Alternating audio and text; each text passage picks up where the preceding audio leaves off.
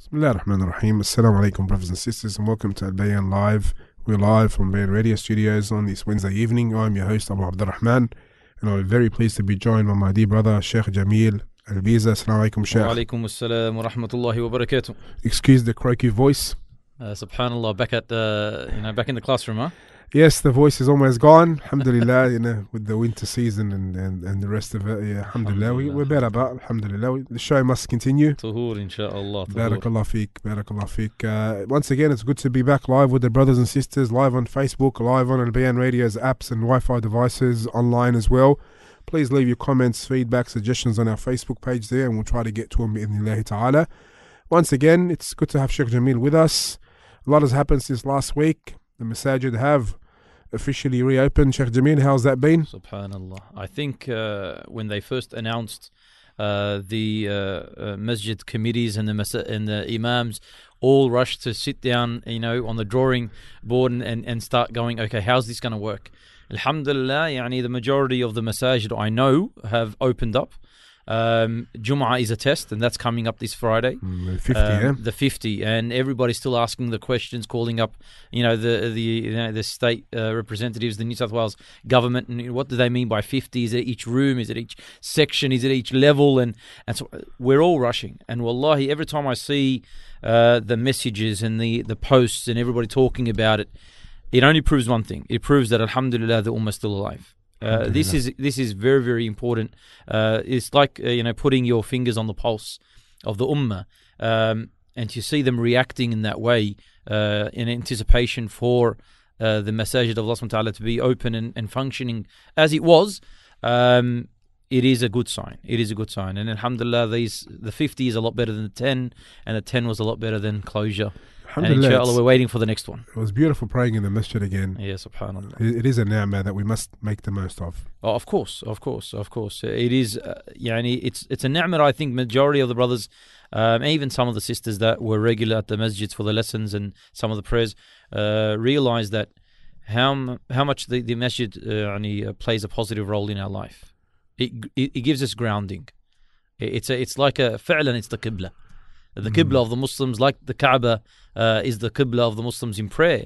The masjid is the qibla of the hearts, I think, in the community. And we're going to get to it. This is our topic for tonight, the importance of the masjid. You can even tell the virtues of the masjid, whatever you like. And really, where do you start with this beautiful topic? But a lot has happened in the past week, and we have to, pretty much touch upon it. Yeah. What's happening in America and what's starting to happen in Australia, or what's happening in America with all the riots and the protests, probably a better word than the riots, the protests that's happening since that gentleman lost his life in a very brutal fashion, to say the least, with the knee of the policeman on his knee for minutes upon minutes, and then he died. And really, whoever saw the video, man, it was brutal. Really was sad. A sound heart detests oppression. Oppression upon anyone, even upon wild beasts. Yeah. Oppression is oppression. What's happening in America is it is like the pressure valve going off. Sadly, it's not going to change what's happening on the ground. It's not going to change some of the mentalities of these individuals. But what it does show, and it shows the world, and especially the Muslims, is that oppression has a limit. And oppression has a use by date. There's going to be a time when it turns back onto the oppressor. That's a given. What we as Muslims, I think, first and foremost, we should realize that what's happening in Syria hasn't stopped. What's happened in Iraq hasn't stopped. What's happening in Gaza it hasn't stopped. What's happening around the world hasn't stopped. This is a sidetrack media, but it shouldn't be a sidetrack for the Muslims. But do we, when we look at this, do we turn our heads away and say, whatever happens, let them, do whatever happens over there? As a Muslim, we always side with the haqq. That's right. Wherever there's an oppressor and there's the oppressed. The Muslim is always with the oppressed. So we are against injustice in all its forms. All of its forms, the Muslims, and that is why Muhammad sallallahu alaihi wasallam, he I think raised in this ummah this sense of fighting for justice, wherever it is, fighting for the haqq wherever it is, fighting against those who oppress whoever they are, and that is why Muhammad sallallahu alaihi wasallam even said to the Muslims, help your brother, whether he is the oppressed or the oppressor. So even if he's the oppressor, we're still there, involved. Even if he's our brother, they said, Ya Rasulullah, stopping him, yeah. Exactly. We understand how to help our brother when he's being oppressed, but how are we going to help when he's being the oppressor? He said, you take by the hand, meaning you stop them. You stop them. What's happening in America is honestly just a group of people that are very angry about what's happening, and sadly, what happened to George Floyd is not an incident that just happened. It's been happening, and it continues to happen. And this one's just been caught on camera. And you mentioned it there, people are sick of nothing happening afterwards. Exactly. This is what happens. What happens is no change. Exactly. And so when you see what happened in the Muslim world, the problem is that oppression, like I said, has a use by date. It has to change. And all oppressive regimes, they have an end. Whether it's 10 years, 20 years, 100 years, it's going to come to an end. If Fir'aun came to an end, all the everybody in history came to an end through the will and power of Allah subhanahu wa ta'ala. And the will is important, meaning when Allah subhanahu wa ta'ala sha'. So whatever we're doing, if Allah subhanahu wa ta'ala doesn't will it to change, it's not going to change. If Allah subhanahu wa ta'ala wills it to change, it will change, even if it was from the simplest of reasons. So we must keep our brothers and sisters in our dua, especially those who are being oppressed, and the spotlight isn't pretty much on them at all. Yeah, because that's the different reasons. And the hypocrisy is when you see those who oppress siding with those who are getting oppressed, but in a different area. And this is what's happening. You have those who are oppressors in their own right, but then they start to chant, slogans of support for those who are being oppressed in America. You're an oppressor. What you're doing to our brothers and our sisters is worse than what these people have done to these individuals. But we ask Allah subhanahu wa ta'ala to allow it to pass. Muslims are being affected in America, and we ask Allah subhanahu wa ta'ala that He does safeguard our brothers and our sisters in America, and He does bring justice around the world. Wherever justice is, as a Muslim, we look for it, we support it, and we try to allow it to be established. And that's the point of I think what we should be calling to. And also, just a final point there, that as Muslims, there is no difference between black and white or red and yellow. Of course. In akramakum indallahi atqakum. Look, we're not going to shy away from the fact that racism in all of its forms is present in every community. A lot of people, they come out and they say, haram, what's happening with these black people? This is... look at your own self, look at your own families, look at the way you speak about individuals. We're in the Lebanese community. You look at a person that lives down the road because he's in another area, a town, speaks differently, looks differently. He's like, so we don't want to just hold up slogans. As a Muslim, we're not supposed to be just shouting out slogans. If you want to and really are against racism and bigotry in all of its form, then you need to start from home. And Muhammad sallallahu alaihi wasallam started from home, where he would not favor anyone, whether they're rich, poor, close to the family, far from the family. It doesn't matter. The way he supported Bilal radiyallahu anhu, the way he spoke against Fatima radiyallahu anha when he said that, by Allah, if Fatima was to, she didn't do anything, she's innocent, she's sitting at home, but he's using her as an example that doesn't matter how close she is to the leader of this nation, the nation of the Muslims, doesn't matter how close she is to me. If she was to do an act that is wrong, that's unlawful, she would be punished. It is the own beloved daughter. Exactly. And Muhammad sallallahu alaihi wasallam taught us this. With Sahib al-Rumi, with all of the companions, Salman al-Farisi, he actually said that Salman al-Farisi is of me. He's of me, bringing them closer. But even the ones that were so close, like his uncle, he was from Quraysh. When he was an oppressor, he pushed him away. And even if they're not Muslim, if they're being oppressed, Muhammad sallallahu alaihi wasallam would support them. And if they were upon justice and haqq, Muhammad sallallahu alaihi wasallam would defend them and bring them closer. Look at his uncle, died upon not Islam, died upon the millah of the people of Quraysh. But Muhammad sallallahu alaihi wasallam stayed with him, keep calling it to Islam, didn't belittle him, didn't attack him, just kept on asking him to of course, seek the hidayah from Allah subhanahu wa ta'ala. Alhamdulillah for the ni'mah of Islam, which is very, very balanced in all issues of our lives. Unbelievable. Wallahi, if we would look at all the problems in the world today, Islam is the solution. And I say this, wallahi, I say this, anyone that from their own family, their own little situation, up until nations and superpowers, if they were to follow Islam and the teachings of Muhammad sallallahu alaihi wasallam, they would be successful. They would be successful. But subhanallah, Allah subhanahu wa ta'ala does not will it for it to happen. And we ask Allah subhanahu wa ta'ala that He brings justice wherever it is. Amen. Now, let's get to our topic for tonight, the importance of the masjid. Big topic, where do we start? Subhanallah. I think where we should start is where Muhammad sallallahu alaihi wasallam started. Is that this is the center point of community. So Muhammad sallallahu alaihi wasallam, when he migrated from Mecca, came in towards Medina, he stopped in a place called Quba. There he established the prayer, and there he established even Salat al-Jum'ah he established there, and that's where the masjids began to be built in the sense. And then from there he moved on from Quba, a few kilometers down, and he came into Medina. And the famous story of when Muhammad sallallahu alaihi wasallam came into Medina, and they all welcomed Muhammad sallallahu alaihi wasallam and Abu Bakr radiallahu anhu, and then Muhammad sallallahu alaihi wasallam's she camel, Al-Qaswa, was actually chosen by Allah subhanahu wa ta'ala to then direct them where Muhammad sallallahu alaihi wasallam's home and masjid would be built. And so this occurred, and the house of Allah subhanahu wa ta'ala was established.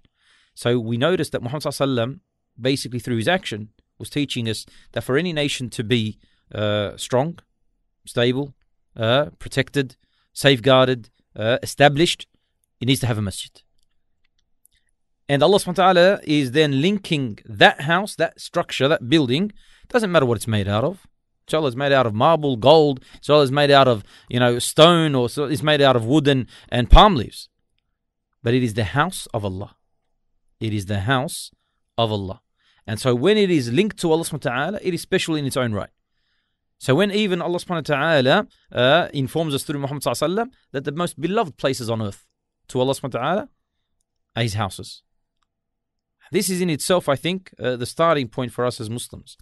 That when we allow the masajid to be the center of our community for all of our affairs, then we start on a path of success. We see in the ayah, وَأَنَّ الْمَسَاجِدَ لِلَّهِ فَلَا تَدْعُوا مَعَ اللَّهِ أَحَدًا. The ulama here said, first of all, this is, of course, given us a lot. There's only a few words in that ayah, but it's given us a lot of, discussion points. First thing is that وَأَنَّ الْمَسَاجِدَ لِلَّهِ. Okay, that means not only does it mean literally that the houses are, these masajid, these places of prostration, are for Allah subhanahu wa ta'ala. فَلَا تَدْعُوا مَعَ اللَّهِ أَحَدًا. It means basically it is not befitting to call upon other than Allah subhanahu wa ta'ala in a place that is called a masjid that we've assigned it for Allah subhanahu wa ta'ala. The same when Allah subhanahu wa ta'ala mentions that the pious for the pious, the pure for the pure. Sometimes you see a pure person and he marries someone and they're not pure. Then you go, subhanallah, but Allah subhanahu wa ta'ala tells you in the Quran, الطيبين الطيبات. All right, then how come this? The ulama said basically that it's only befitting that a person of good character should marry a person of good character. So you should do that. It's not like it's a command, that's what's going to happen. That's a given. No. It means that you as a pious person only look for someone that is pious. And the same when Allah subhanahu wa ta'ala tells you that anyone who enters Mecca, فَكَانَ آمِن. He was amin. But then we see that people are getting robbed in Mecca, people are getting, pickpocketed in Mecca, people are getting even hurt in Mecca. But Allah subhanahu wa ta'ala tells you whoever enters Mecca, then he is safe. So hang on, isn't there contradiction? No. It means basically that anyone who enters Mecca, you need to understand that they have been given a promise that you as a person should never hurt anybody. That means they will be safe because you're not hurting anyone. So here as well, the masajid are for Allah. So it's reminding us that yes, this house is for Allah subhanahu wa ta'ala, but also at the same time that we only should be calling Allah subhanahu wa ta'ala when we're in there. And that's extremely important. So if we establish the place and we know why it's being established, then we're on the right path, alhamdulillah. Shows the importance of Tawheed here. But it's all Tawheed. It's all Tawheed. From even the Prophet ﷺ's masjid, he said to the people, leave Qaswa. They all tried to, drag Al-Qaswa, to their different lands. And he said, leave her. فَإِنَّهَا مَأْمُورَةٌ. She is being ordered, commanded by Allah subhanahu wa ta'ala. And it's not free will here. We're not waiting because, and some people say this, the animal chose the place. No. إِنَّهَا مَأْمُورًا. It was commanded by Allah subhanahu wa ta'ala. So when it was walking around, it wasn't walking around lost. It knew exactly where to go. So much so that the scholars would say that even when they took her back up, when she sat, they took her back up. She walked around, and came back to the same place and sat. And I truly believe that this, إِنَّهَا مَأْمُورًا, is for Muhammad sallallahu alaihi wasallam's masjid. This is a nas. But if you look around the world, the houses of Allah subhanahu wa ta'ala, for them to be the most beloved to Allah subhanahu wa ta'ala, that means they were chosen by Allah. They're chosen by Allah. So if something is chosen by Allah subhanahu wa ta'ala, we need to then safeguard, protect, upkeep, and make sure that it is built and then stays as, the reasoning behind its building. And that is tawheed. That is calling upon Allah subhanahu wa ta'ala and upon Allah subhanahu wa ta'ala alone. So the masjid, we can say, is the centerpiece of the Muslim town, centerpiece of the Muslim's life. Oh, definitely. Basically the heart. Definitely. So much so that Muhammad sallallahu alaihi wasallam said that one of the reasons why a person will be shaded Yawm al-Qiyamah is that his heart is connected to the masjid. And this is for the brother and the sister, the brother and the sister. Some sisters, their heart is connected to the masjid, but they know they can't always be there. MashaAllah, MashaAllah. Jazakallah khair. Now he's using these small cups, which indicates that this tea must be strong. If not, he's as long as it's hot. Wallah, it's pretty cold. Subhanallah. As we know, since you're speaking about Saudi, this is how you get your tea in Saudi, huh? Yes, that's it. A bit more yellow. Yeah, a bit more. Yeah, right? and strong as well. But it's nice, MashaAllah. Alhamdulillah. Jazakallah khair, Abdul. He hasn't dropped the ball. Alhamdulillah. No, he's going well. He's going well. Episodes. In the first 10 minutes as well, which is good. Yeah, good delivery time there. Good timing. So the masjid is the centerpiece, the heart of the Muslim community. Definite.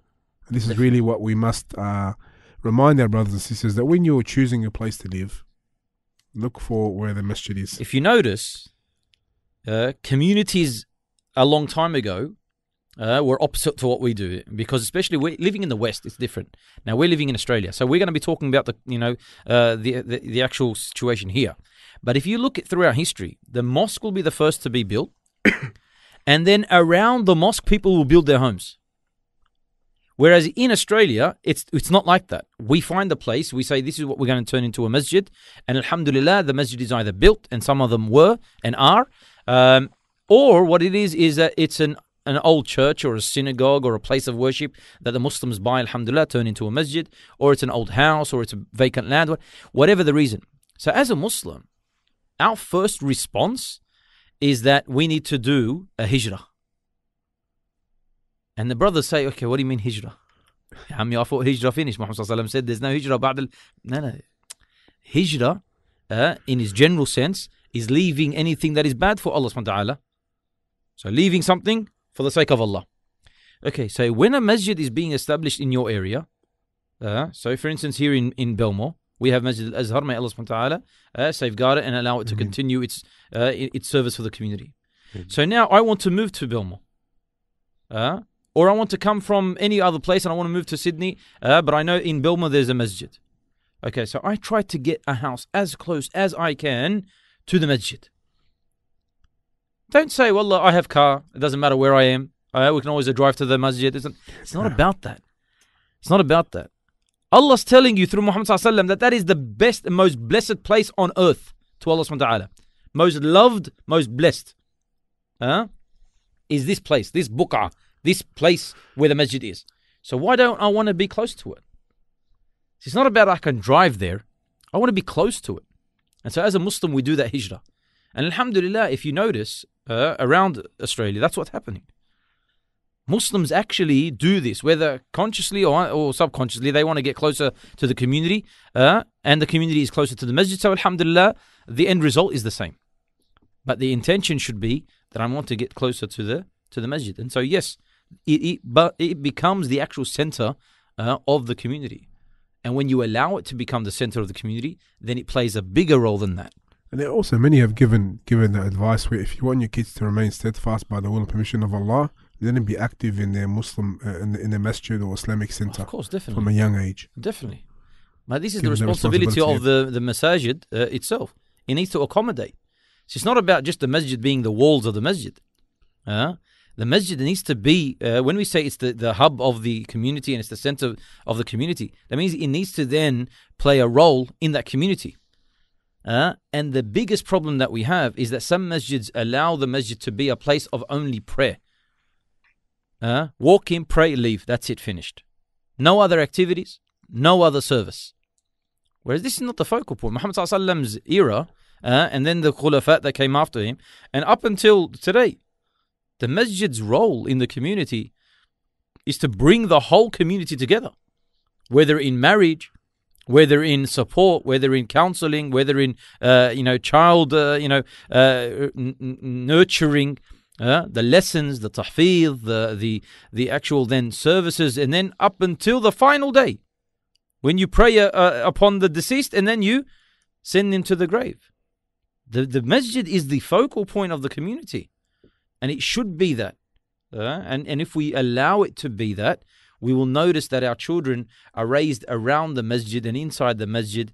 The benefit of hearing the adhan, the benefit of hearing the iqamah, the benefit of seeing the musallin standing in prayer, lining up, facing towards the qibla, following the imam as he says Allahu Akbar, remembering that this term Allahu Akbar is that Allah is greater than what I've left outside. Allah is greater than the play I was playing right now and I left it. Allah is greater than the job that I was doing and I left. Allah is greater than the family I've left at home. I've left for the sake of Allah to come to the masjid. Allah is greater than the money I could have been making while I'm in a taxi or a Uber or on the job site or wherever I am. Allah is greater. Allahu Akbar. Allowing your children to be raised upon that.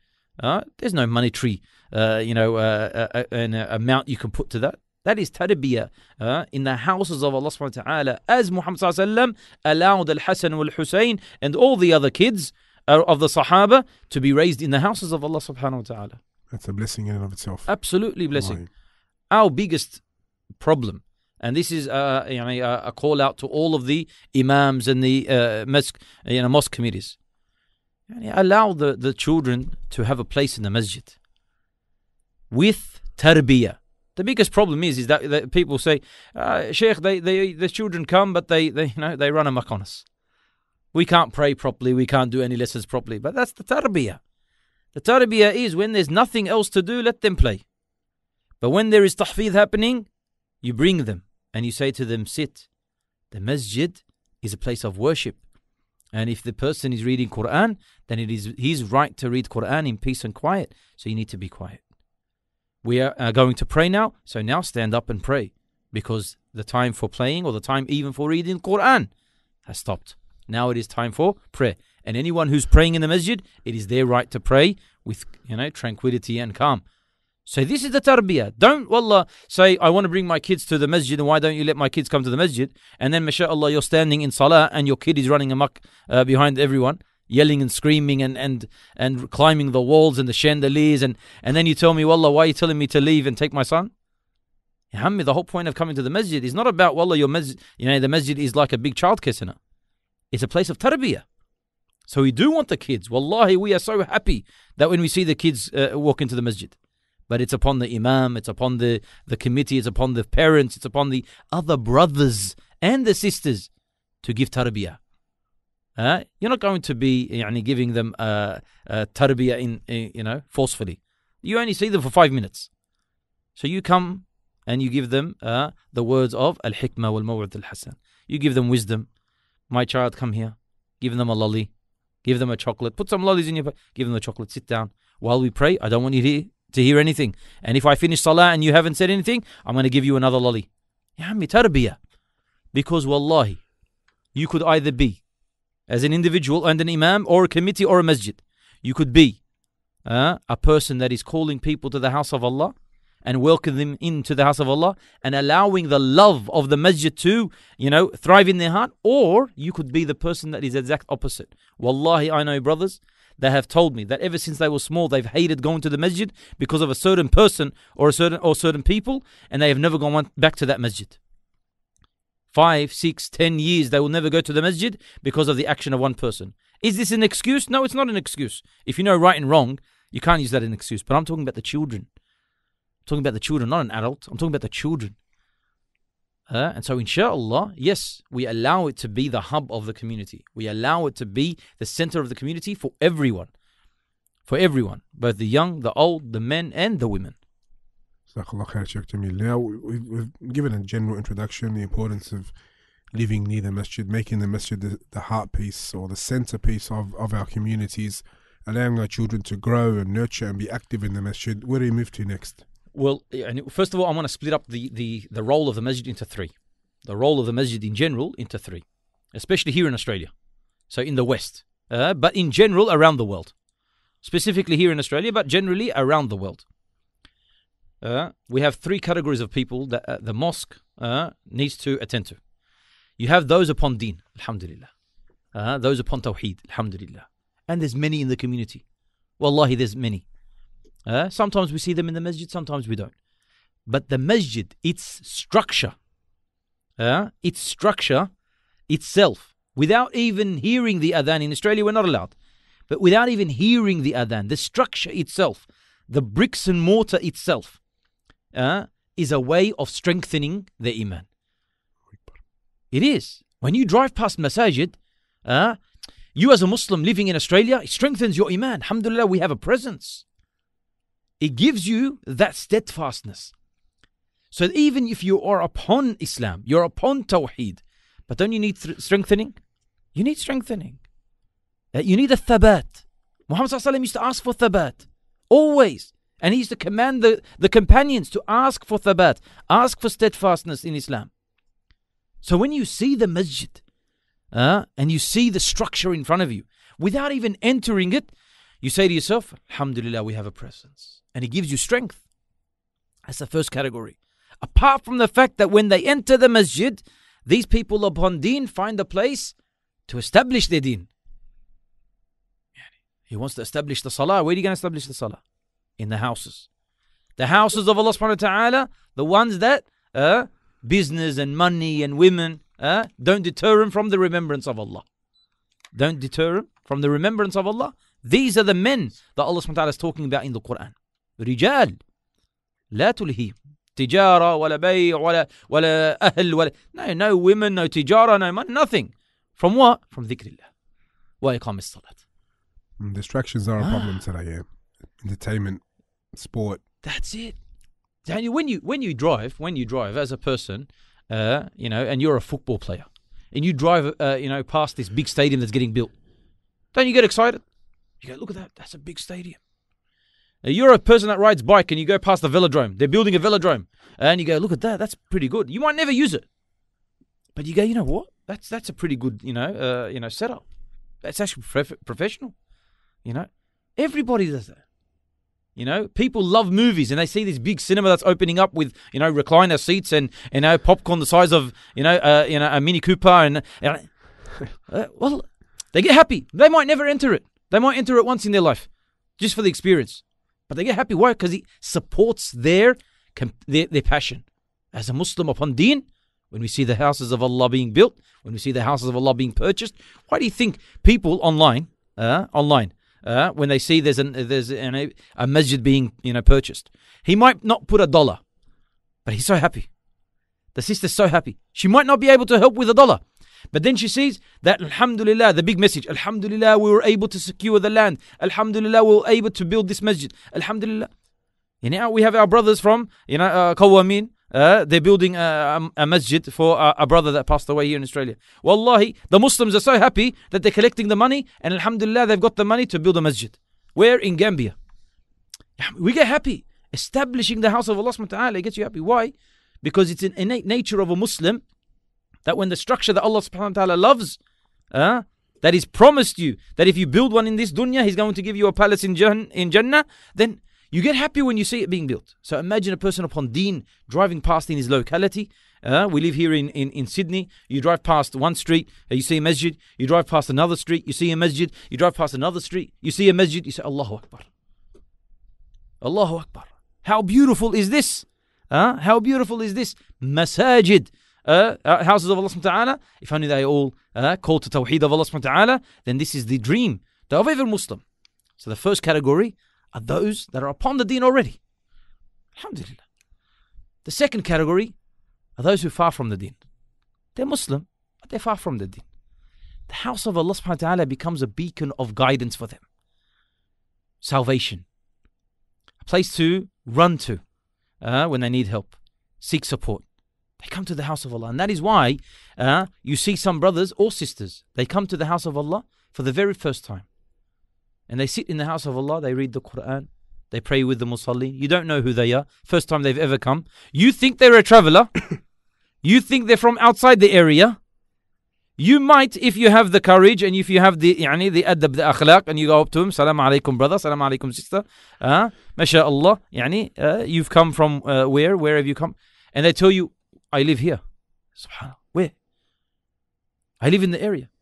It's the first time I've seen you. How long? Wallah. But for them, they went through a thing in their life. Maybe a death, maybe a divorce, maybe problems at home with their parents. Allahu A'lam. We don't know. Wallah, every person that walks into the house of Allah subhanahu wa ta'ala has their own stories. We should be welcoming. Wallah, we should be welcoming with a smile. And sometimes, wallahi, you have some brothers, that unintentionally, the way they look at you when you walk into the masjid, it is as if they're questioning your whole intention of walking in. Where have you been? Like, who are you? Who are you? I don't know you. Rather, we should be smiling and welcome them in. And don't put too much pressure on them. Maybe they don't want to talk to you. They came to talk to Allah. They didn't come to talk to you. They don't want to tell you their problems. They came here to tell Allah subhanahu wa ta'ala their problems. They came here to prostrate to Allah in the house of Allah. So allow them. And if they walk away without talking to you, say, may Allah subhanahu wa ta'ala relieve them whatever they have. So for those who are not upon the deen, and even for the first category, they do this. They come for that malad. They come to that shelter in the house of Allah. So this structure is like, you remember, when you were growing up, now they don't have it. But when you were growing up, you used to come back from school walking, and on each house, there's the neighborhood watch symbol. Do you see? Remember that? Yeah, of course. The green one, then they had before that, there was an orange one or something. I don't know what colors. And if you see that, that's a safe house, meaning the government, I don't know how safe that was, but because I think everybody could have applied for it. Probably wasn't very safe anyway. But they had it on the house, and it was for safety of the community. It's to say that if you're ever in need as a community member, and if you see this symbol on the letterbox or the house of the house, you can run in there and you'll find safety. The house of Allah is for everyone. That's what it is. You don't have to have that symbol. The fact that it is there, the fact that the structure is there, it is a place that I could come off the street, walk in there, and found salvation because I'm turning to Allah subhanahu wa ta'ala. It's a bonus when we have the imam or the management that are caring, loving, accommodating. That's a bonus. But the fact that you're in the house of Allah, the fact that you turn to Allah, and as we say, if you're entering the house of Allah, that means you're the guest of who? The guest of Allah. How are you going to leave the house of Allah? Being any kind of, feeling any kind of stress or distress, or feeling any kind of sadness? Allah subhanahu wa ta'ala won't allow that to happen. You come with a sincere heart. So the second category are those who are not upon the deen, that needs that support. It's a beacon of knowledge, guidance. That is why we ask the masajid, where are your lessons? Where are your lessons? Where are the durus? Where are the lectures? Where are the halaqat? Where are those who sit around in circles? And they call, upon Allah subhanahu wa ta'ala, and they call to Allah subhanahu wa ta'ala. Where? A masjid cannot be a masjid just because they want to iqamah the salah. That's it. All I want to do is want to pray my 5 daily prayers, and we do the Jum'ah, and that's it. We close the masjid, brother. Why? Isn't it Muhammad sallallahu alaihi wasallam that said that no group of people gather in the houses of Allah, fi baytin min buyutillah, and then they study the words of Allah, except that the angels descend upon them. So much so that the wings of the angels are touching one another. And they actually call other angels and say, come here, we have found what you're looking for. And we know that long hadith. Subhanallah. Where's that? Baytun fi buyut min buyutillah. It's in the house and the houses of Allah subhanahu wa ta'ala. So the management should accommodate these lessons. And if you have no one to do these lessons, then call other du'at and call other mashayikh. Please, establish a lesson in my masjid. Get barakah of this lesson in my masjid. Allow the angels to descend upon the people in my masjid. Yes, the angels come the time of salah. Yes, we know that. But we want something else. So yes, it needs to be not only a place of prayer for those who are not guided yet, or those who are seeking guidance, but a place of knowledge. And that is why inside the masjid, and we'll just mention this generally, inside a masjid there must be a library. There has to be a library. Whether small or big, there has to be a library. The Quran is not enough, because the majority of the brothers and the sisters don't understand the Quran, first of all, in Arabic. So even if they read it, they don't understand. They need something to interpret that Quran. Okay, where are the books of tafsir? And then put the languages that people understand. If you're in a community and there are people that speak the English language, alhamdulillah.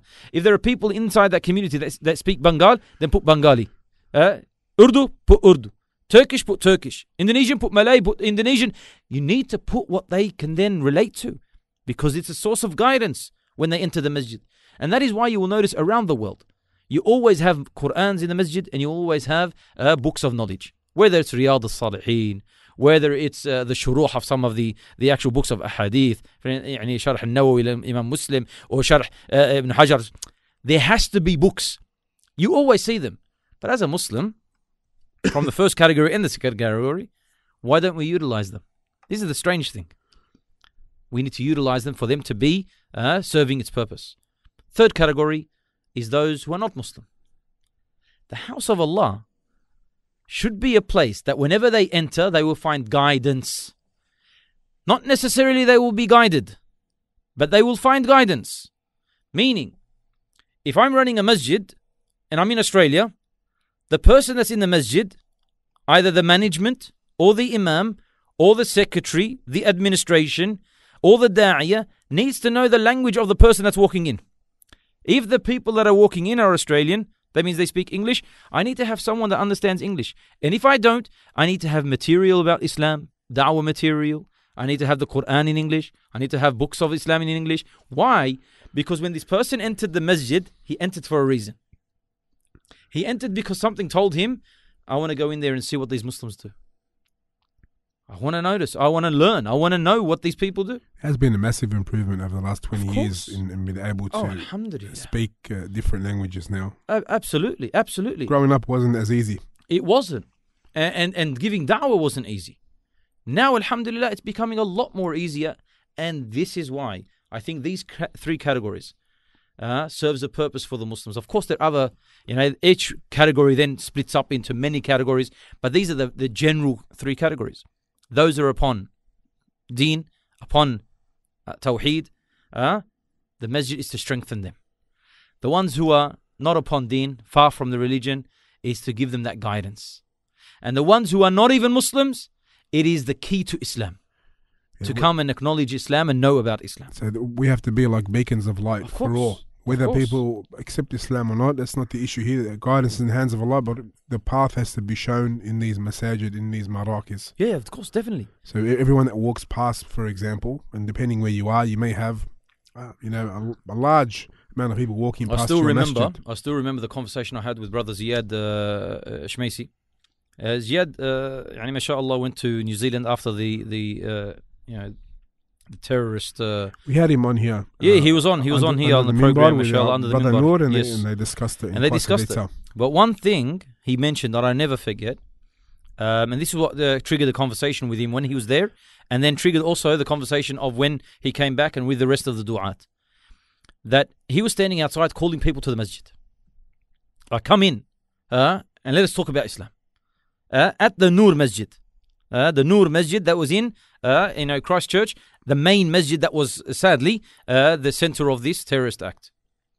One person who is a neighbor came to Ziyad, walking towards him and his wife, crying uncontrollably. They walked up to him and they said, "We are so sorry.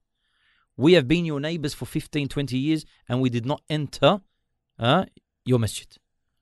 We didn't even say hello." So subhanallah, Allah subhanahu wa ta'ala gave some guidance to Ziyad, and he said to them, he goes, subhanallah, he goes, no. He goes, we are sorry that for the past 15, 20 years, we never invited you to the house of Allah. So it's not about just having the structure and just waiting for people to come. Where's the active calling people to the masjids? So we must engage with the community. You must feel, they must be welcomed.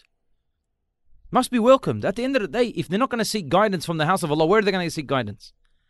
Yeah, and even the brothers that do the street da'wah, may Allah subhanahu wa ta'ala bless them and reward them. Wallahi, it is a task that majority of us won't be able to do.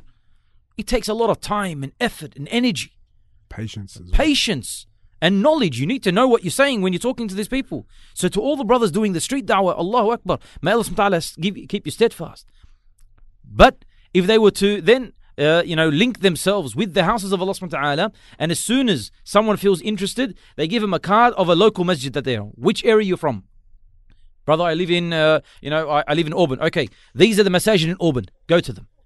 Link them directly to the houses of Allah subhanahu wa ta'ala. Where are you from? I'm from the Bankstown area. Well, in Bankstown there's 25 prayer halls and mosques. You go visit them. Where are you from? I'm from the the south coast, north coast, the east.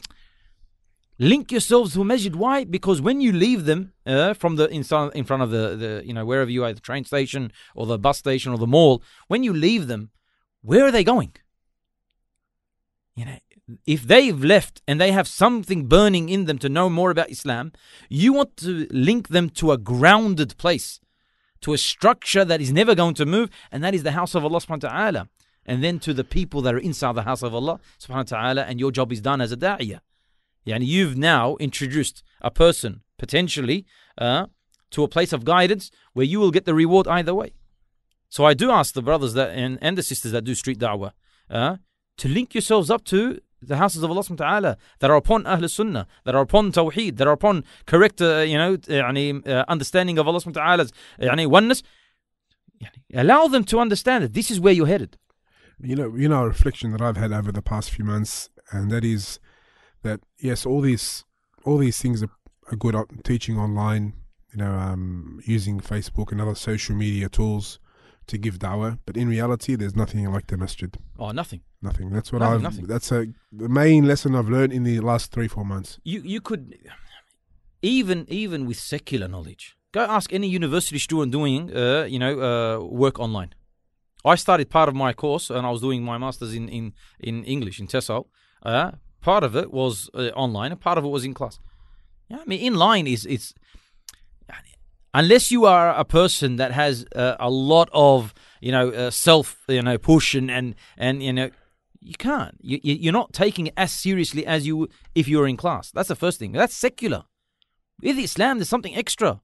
You need to be in the presence of a person who then passes on to you akhlaq before he passes on to you the religion of Allah subhanahu wa ta'ala. That's how the religion's been passed on. That's how it's been passed on through the centuries.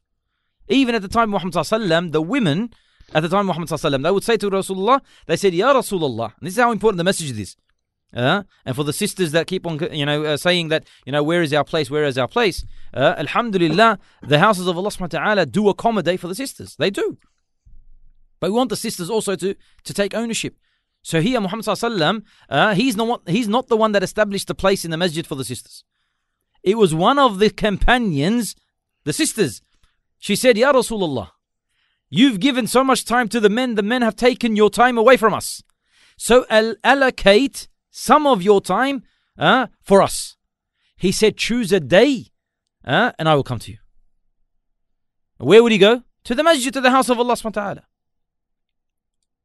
And so yes, it's for the masjid is accommodating for all of the mujtama, all of the brothers and the sisters. And like I said, when we start to understand the importance of that masjid, you're right. Online just doesn't, this doesn't cut it. And I tell the brothers, you could study online and you can get certificates and you can get your awards and diplomas and even your bachelor's, master's and doctorate. You can. But then sit with a brother that's sat at the feet of the mashayikh and the ulama. We're not belittling those who have, mashallah, studied online. This is a task in itself. This is an achievement in itself. Allahu Akbar. But we're saying the scholars, they had this, even when the scholars of hadith, when they would go to a person to collect the hadith, they won't just collect the hadith. It's not like playing a tape recorder. Just give me the hadith and walk away. If you look at the stories of Imam Bukhari, Imam Muslim, they would actually write down who they took the hadith from. They'll mention his character. They'll mention the way he looks.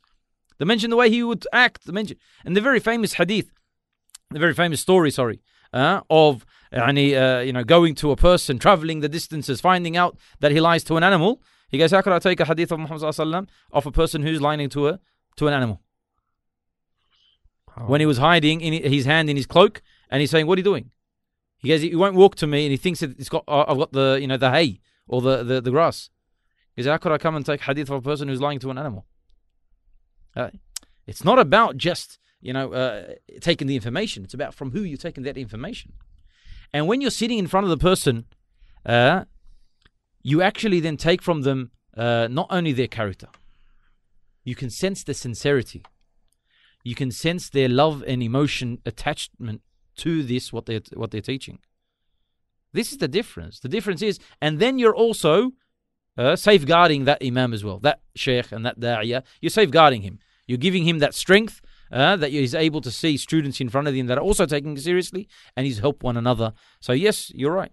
The online thing is a blessing in one way because it allowed us to continue our work, but because we were forced. And now that we're not forced, I think the brothers should understand that their natural place for seeking knowledge and learning more about Islam is the masjid, is the house of Allah. Sheikh Muhammad Al-Munajjid, he mentions in one of his lectures concerning the masajid, he said that he remembers someone telling him that in Mauritania, in Shanqit, that the masjid itself would have a window that will be facing the street where people would walk past, and the imam after the salah will just sit on a seat next to the window, and people will come to the window and ask him questions. Just to have that, connection with the imam and connection with the masjid. I think in Saudi they had those booths as well during they had Hajj the booths, season. yeah. And this is what I'm saying. What I'm saying is that the place of the masjid is it's not as confined to just salah as we might think, but rather this is a plot.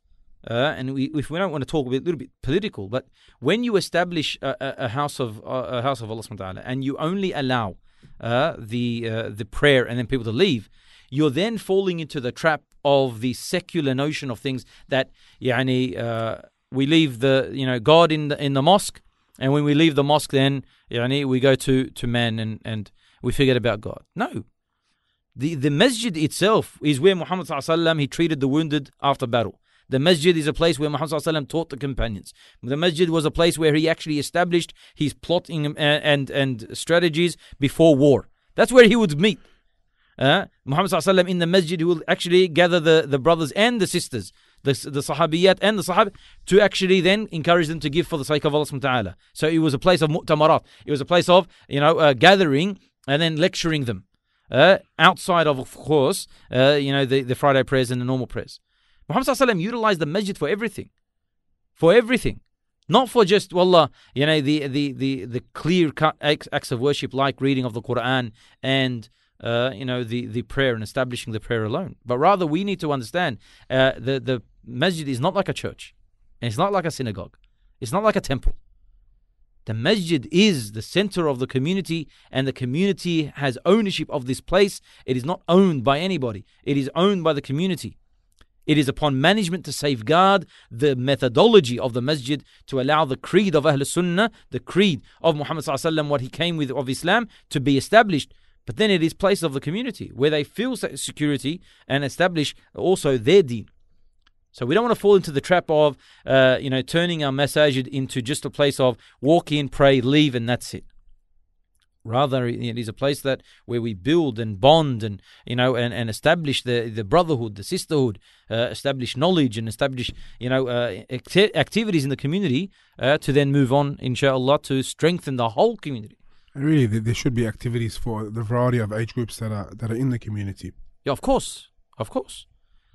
Even if there isn't, you need to welcome them, accommodate them. And even if someone, he's like, from the brothers and sisters' point of view, that you're looking, at your local masjid and you're saying, 1, 2, 3, we can do this, we can do that. Bring the ID forward. A lot of times people just sit back and complain. This is the problem.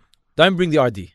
Bring your ID and the manpower and the woman power, so we don't fall into them problems. Sisters, if you have an ID for the masjid and you feel that you can, establish something in the masjid, bring that idea and enough sisters to support you in the action itself, because the majority of the time, the committee are all volunteers.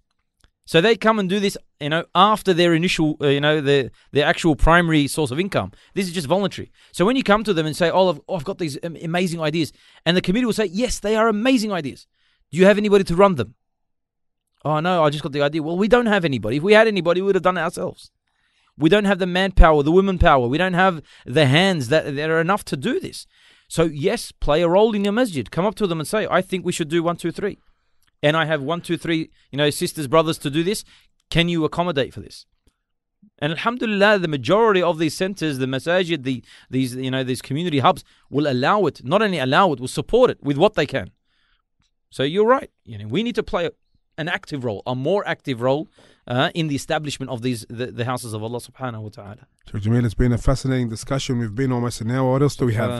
There's no time limit. You can take long as you need, as long as you want. You can keep on, you can keep on talking forever about the houses of Allah subhanahu wa ta'ala. I don't want to take for too long. I know that, the brothers are not used to for this. 9 o'clock already. It's getting cold. People are sitting back. But we need to realize, and if we realize this, I think that's enough. That establishing a house of Allah subhanahu wa ta'ala is rewarded in Jannah. And we always say that. Everyone knows the hadith. Because every time we go to a fundraiser for a masjid, they say the same hadith. But what you're actually doing, you're guaranteed the paradise because of the house that you're going to be built in paradise, okay. But what you're doing, you're safeguarding the 3 categories that we spoke about. You're safeguarding the identity of Islam in your community. Especially the children. Wallah. Not just everybody. Wallah, we are at a stage where we're at a constant cultural fight. How would I say? Even psychological warfare with certain individuals and certain governments and certain agencies. We're at a constant ideological fight. Certain even creed fight within. The masjid is the place where we establish ourselves, and the masjid is what gives us, that strength to say, no, we're here, we're not going anywhere. If there were no masajid, people will rely upon what we're doing at the moment with COVID. Stick to your homes. Try to safeguard your family at your home. And I'll tell the brothers and sisters, how many of them were asking Allah subhanahu wa ta'ala that the mosques open so they can allow their kids to go and be taught again by the mashayikh and the du'at. Because they tried, they couldn't. Ramadan came, majority of some brothers came up to me and said, Sheikh, wallahi, this Ramadan, I tried my best. But I didn't feel anything. It's different. Yes, we say it's an opportunity for the brothers to connect with their families. They said, all right, 1 day, 2 days. But I needed Ramadan. When he says that word, you ask him, all right, my Ramadan is Ramadan. It's a month. It's not a place. I needed the atmosphere of the masjid. That's what they were saying. So when they say, I need Ramadan every year to give me that boost, I didn't get it this year. Because they miss the atmosphere. When you walk into the masjid and the imam is reciting from the Quran, and you straighten the line, you stand up, say Allahu Akbar, and the imam starts reading, and you're, mashallah. Then you see they finish the prayer. Then you see the brothers and you congratulate one another and you shaking hands, and then sometimes there's food, so there's more, communication with the brother. You needed that. So the masjid here now, as I said, it strengthens you. Iman-wise, it strengthens you. So when you're stuck at home now with COVID, so imagine there was no mosques at all. Imagine there was never a mosque. What would you do? You're relying upon your own weak self to establish the commandments of Allah subhanahu wa ta'ala. And you, as a Muslim, you need the community, you need the imams, you need the du'at, you need your brothers, your sisters to strengthen you. We mentioned it briefly, but just before we finalize, to show the importance of the masjid, you mentioned it briefly that when the Prophet ﷺ made hijrah to Medina, he done 3 main things that ulama mentioned in the books of history, the books of seerah.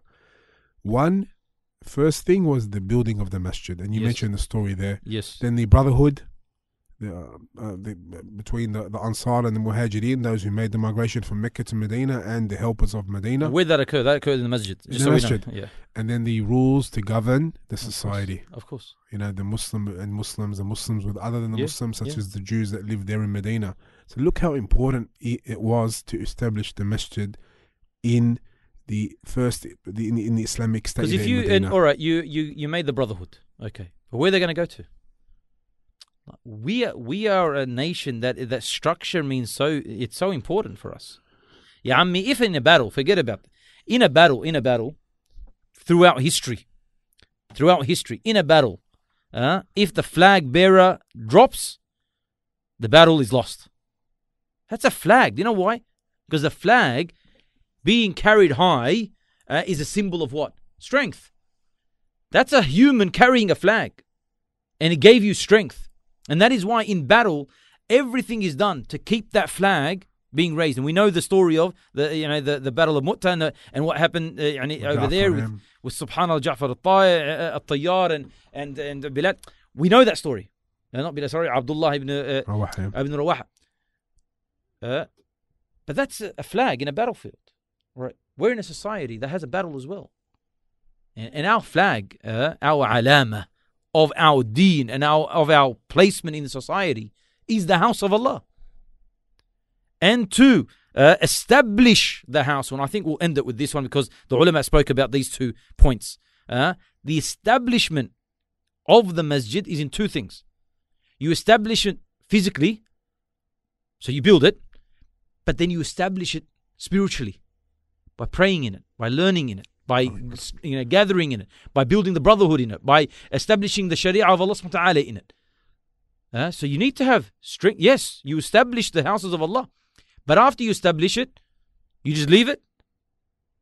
No, you establish the building, the structure, all right. But then I need to establish the spiritual factor of it.